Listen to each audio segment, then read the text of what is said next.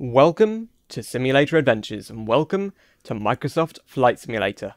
Today I'm having a look at the Blériot, which is a vintage aircraft, and quite an important one in the history of aviation. You can get this from the Microsoft Flight Sim marketplace. It's just under $20.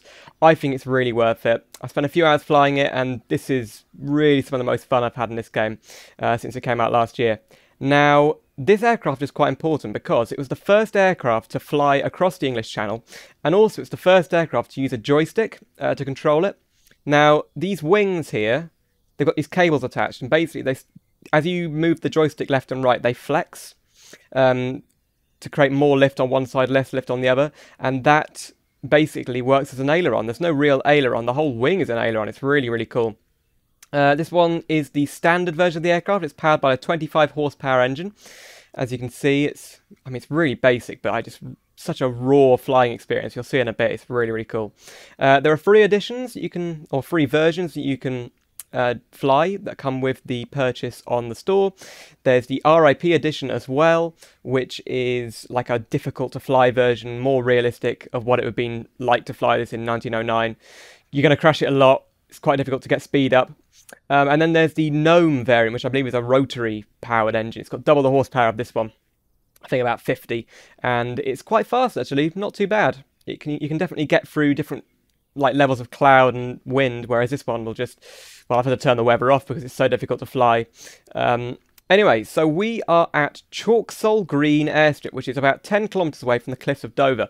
So in 1909, Louis Blériot flew this aircraft across the channel. First aircraft ever to fly, well, first heavy-than-air aircraft to fly over the channel, which makes it really, really important in the history of aviation. Anyway, let's get going. So I need to change back to external camera. Now, there are no brakes.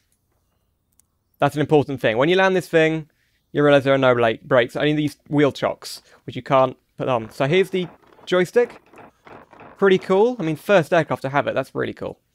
Now you've got to start the engine firmly, by pulling it firmly, sorry. And there we go. Now, increase engine power. Go, go, go. Ah, missed it. You've got to have the engine power at full to get the engine going. Right, here we go. There we go. Here we go. And we're just going to go straight away.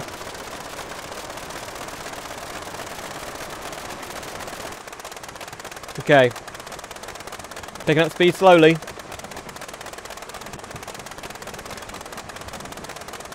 Keep it level. This aircraft is definitely best suited to landing strips and airstrips, you know. Okay, so there isn't much control of the ailerons. I'm having to use the rudder to turn here.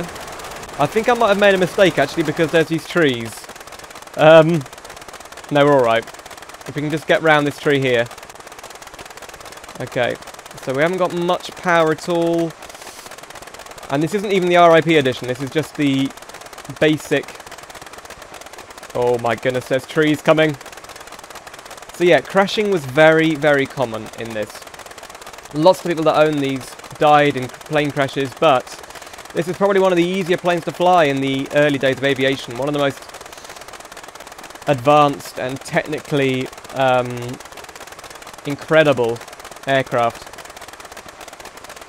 One of these aircraft from the original production run back in 1909 onwards is currently the oldest surviving flyable or airworthy plane in existence. That's a really cool fact. So as you can see, we're doing 25 knots, which isn't very quick, but you know, we're getting along.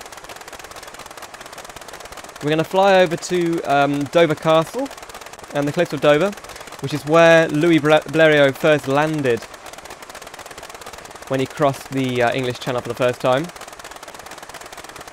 Okay, so on the interior, there's no dials, no instruments. All we have is this oil pressure gauge valve, which basically allows us to check whether there's oil flowing through the system, and it's fine for the moment. We've got the Anzani engine, which is that's the type of engine we've got. Decompression lever to stop the engine. That's it, really. No flaps. No trim. That's it. Okay. Now, recently they did a UK and Ireland world update, and it really does look good. Love it. I'm not getting as high FPS as I used to get flying over Britain. I'm getting about 40 to 50 on high settings with 1440p. Anyway, here we go. So it's very noisy in here. You can just completely see the engine, including the piston movements. And the explosion in the chambers, which is really cool. Looking behind, aircraft's made of wood, really simple design. If you crash this, I mean, there isn't much to protect you at all. But as you can see, the wings are flexing there as I'm moving the joystick left and right, which is such a genius. Now that's full right on the ailerons. Not much turning ability. The rudder really is just very powerful compared to the ailerons. And you'll find yourself using it a lot more than in most other aircraft. So yeah, I would describe this as a really raw flying experience. You haven't got to worry about radios, GPS, any instruments. The aircraft is difficult to fly, so it provides a challenge, but it's not impossible unless you're using the RIP edition. It does take some practicing. Landing is very difficult, I'll admit that. But you can pretty much land it anywhere as long as there's flat fields with a good like sort of mile or two length. And setting the aircraft down is fine. You can do that pretty much at the start of any runway. It's stopping. There are no brakes. You just have to cut the engine and hope for the best, really. So here we are, we're coming into Dover. Later on I'll fly the Gnome edition. I won't fly the RIP. Well, you know what, I might try the RIP edition, but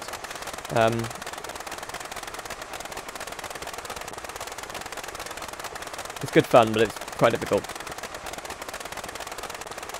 So here we are, Dover. Now we're gonna try and like put it up down near the cliffs, the famous cliffs of Dover. Look at that truck down there. That's weird. There's just a massive truck driving through the housing estates of Dover. That's weird. So we can get up some good speed. That's 50 knots. Not bad. Okay.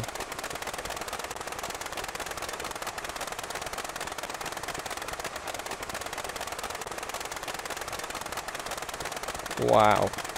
We're coming in. Now, I don't know if the Dover Castle is actually properly modelled. I don't think it is. I know that the cliffs of Dover are. But I think Dover Castle's just a sort of, I don't know, like just a generic building. We'll have a look.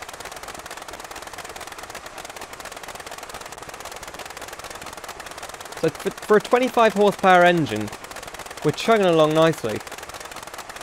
It's able to gain height. I mean, we're at 500 feet now.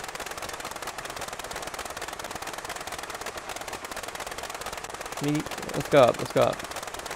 You've got to climb really gently though, otherwise you will not gain altitude. Okay, yeah, there you go, straighting up. Nice. Yeah, nearly 600 feet, here we go. It does climb, it's really cool. Now when you cut the engine, there is no more power. The engine will just die. You've got to keep it within the green and yellow bits, otherwise the engine will lose all power. I'm going to be honest, Dover Castle from here looks a bit more like the Pentagon than Dover Castle. That's not brilliant, but you know. I mean, is that Dover Castle or is that Dover Castle there? I don't know. I've only been to the port of Dover. I've never really been into Dover itself. Okay, so there's a big field over there. We're going to take a detour. Just have a quick look at the castle. I've lowered the engine power now. Yeah, look at that, the Pentagon. Wow, that's crazy.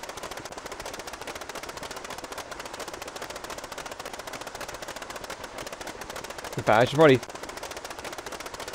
Come on, engine. Let's keep going. We want to go and see the cliffs of Dover. Weird. It's, ooh. There you go, a bit of lag. It sort of looks like a castle, but it sort of doesn't.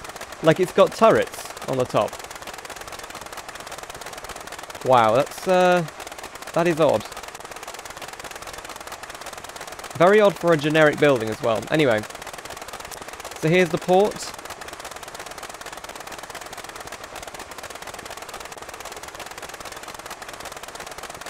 Which does look good, actually. I mean, there's no ships in the harbour, but other than that, there's ships out at sea. It's pretty cool. And here they are. The Cliffs of Dover.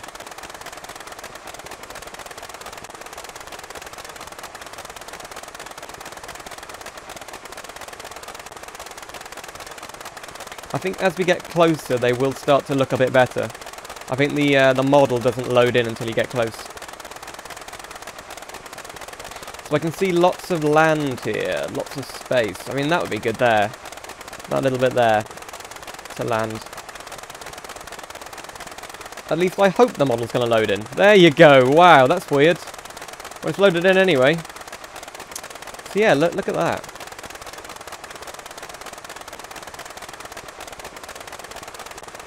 Okay, we're going to turn left now. We've seen the Cliffs of Dover. And I've seen a space over there, right.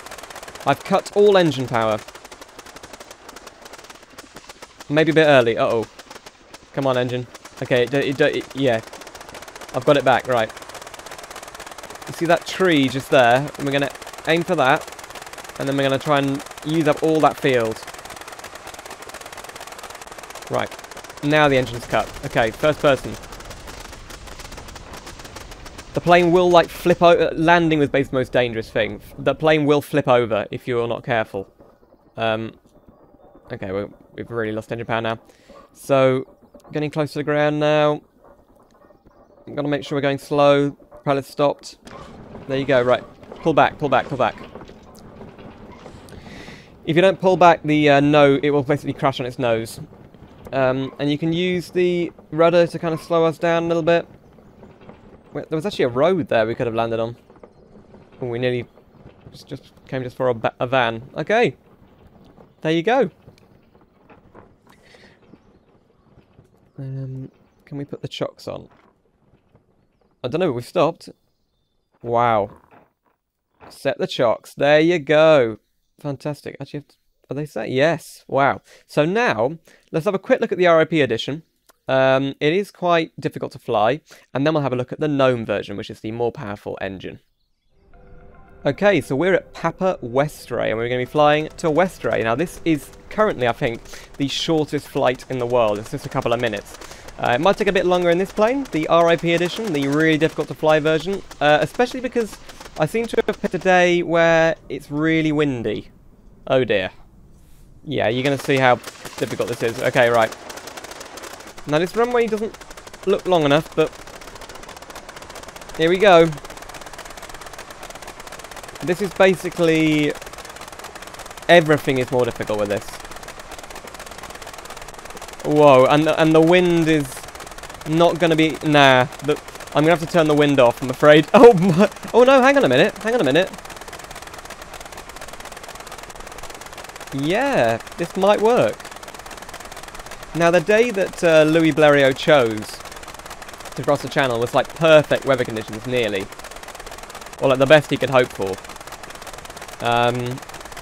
There was like a competition, I think a newspaper in the UK was running a competition to see who could fly across the channel first, and all the people before him had basically crashed and into the sea.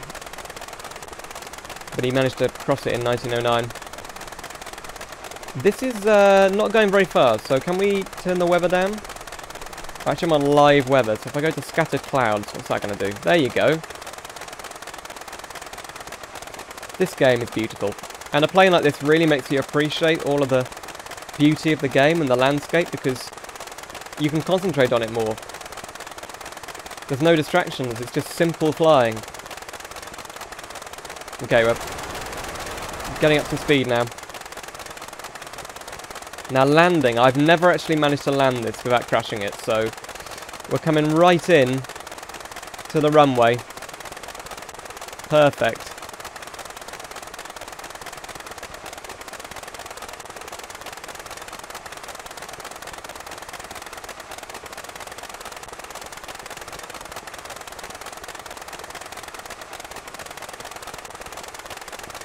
What, 45 knots?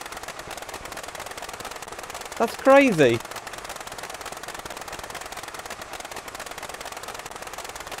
Okay. So we're about a kilometre out now. I'm just wondering when to cut the power. Because if you're not going kind of in the green area for speed when you land, the plane gets really upset when you land, when you touch down. I don't mean like emotionally, I mean like the whole balance of the plane gets upset.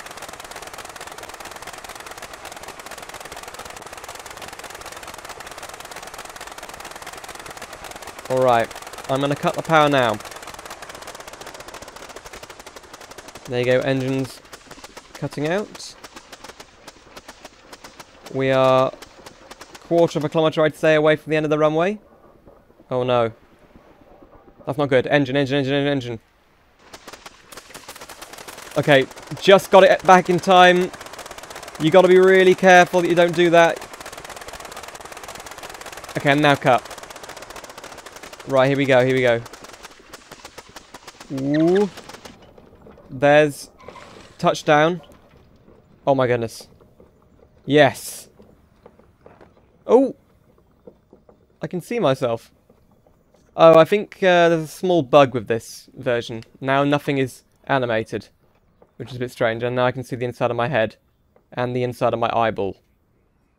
But I haven't noticed too many bugs with this, apart from this, obviously. So that's weird. Anyway, let's move on to the more powerful version. Okay, so I've chosen Lake Geneva to fly the Gnome variant. This is the Gnome Omega, I think. It's got a very powerful rotary engine, I think about 70 horsepower. It's really, really cool. I can't wait to fly it, really.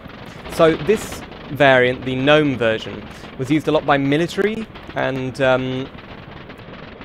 kind of, I suppose, yeah, the military. They used it as like spotting planes in the early years of the war. Let's take the brakes off, or the chocks, sorry. And this is a Swiss variant. I think there's also an Italian variant, which is really cool. Okay. Much more powerful. 60 horsepower, I think, or more. There's different variants of this engine, but let's keep it in check. Come on. Right. Once you drop it from the ground, you'll start to see how much more powerful this is.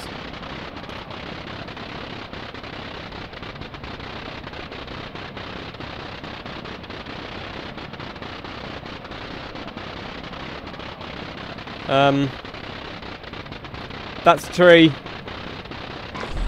Oh dear. What was I saying about more powerful? Yeah, it's not... Yeah, not brilliant. Okay. Come on. There's an aircraft up there to the right. I love the live traffic in this game. Now if we just build the engine power up and then release the chocks. Here we go.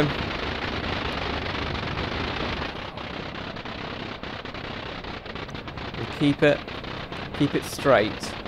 And don't let it go to the right because there's tall trees over there.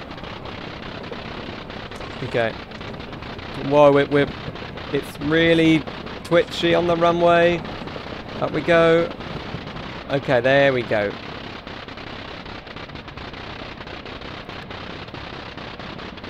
Come on, there's no trees there. Go. So you can't give it too much rudder because otherwise it will just crash. How am I going to get over those trees? There's like a jungle in front of me. I didn't know Lake Geneva had such tall trees around it. I thought it was like surrounded by mountains and stuff. Oh no. Oh no. Right, flew mode. Right, we're up. Wow, wow, look how fast it's going. 400 knots. There you go. Okay. So that was a successful takeoff. Okay.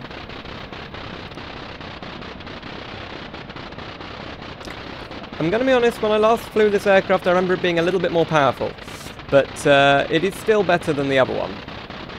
Just take my word for it. Okay, so here we are at Lake Geneva. So, that is the Blériot.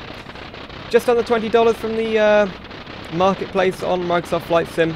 As you can see now, this gnome variant is picking up speed nicely. Beautiful landscape we're in. I think I've accidentally still set Dover as a location I need to fly to, which is a bit annoying. But yeah, thank you very much for watching. I hope you enjoyed this. Let me know if you want to see some more Microsoft Flight Sim. Maybe there's an aircraft you'd like me to try, or some specific region you'd like me to fly to. Come and join my Discord server. There's a link to that in the description down below. I do monthly giveaways. And yeah, thank you very much for watching. I'll see you soon for some more simulator adventures.